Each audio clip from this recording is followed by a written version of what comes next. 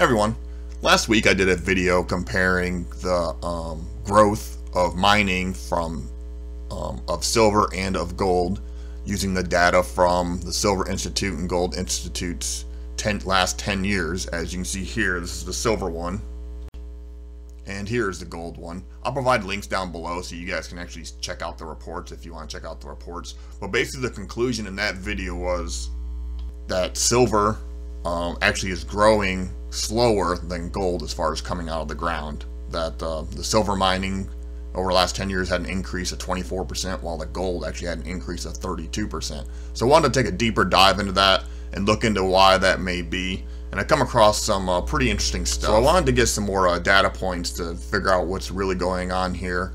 And what I did was I calculated out the gold to silver ratio being pulled out of the ground. Back 30 years ago it was around 10, then it got to around 9. Well, in 2007 that ratio is actually 8.63, and you get that basically just dividing how much gold is coming out of the ground compared to how much silver. And actually I changed the tons for those of you who saw my last video. I changed the tons to ounces just so we can compare the two metals a little bit better. I don't know why. Some people ask, like, why do they measure gold in metric tons and silver in troy ounces, and I don't have a good answer for you. I'm not sure, but this will all make it look a little more clear as to the comparison. So in 2007, for every 1 ounce of gold pulled out of the ground, they pulled 8.63 ounces of silver. 10 years later, that's actually fallen. It's fallen almost a half an ounce. It's fallen to only pulling 8.16 ounces of silver out of the ground, so a decrease of 5.4%. And I found some pretty good charts that I want to show you on, I believe, why that is. So this is a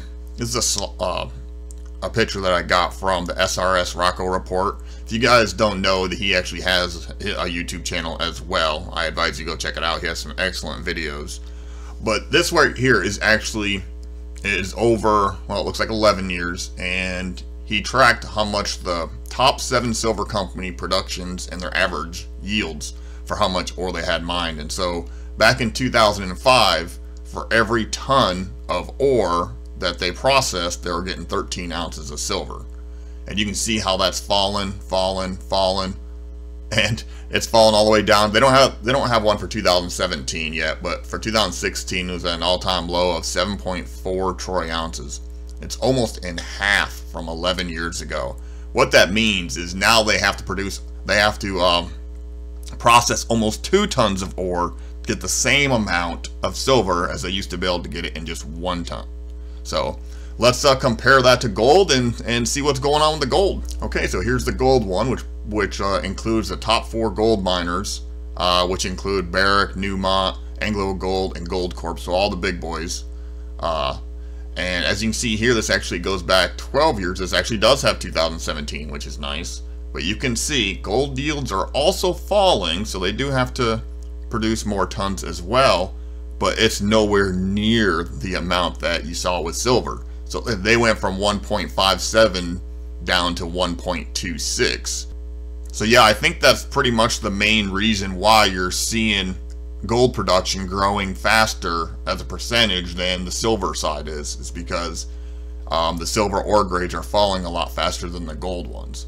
Now that's not to say that silver can't start picking up as far as them catching up to the increases that gold has had, but at these prices, them having to process almost 2 times the amount of ore they had to just 11 years ago.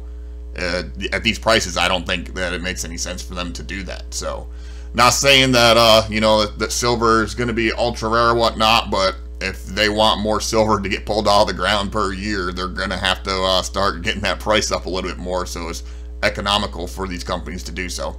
But anyways, all right, guys, I just wanted to share that data with you. Found it pretty interesting myself, and I'm pretty sure you guys would as well. So I hope you enjoyed the video. Please like, comment, subscribe, and I should have some more videos for you guys soon. Thanks for watching.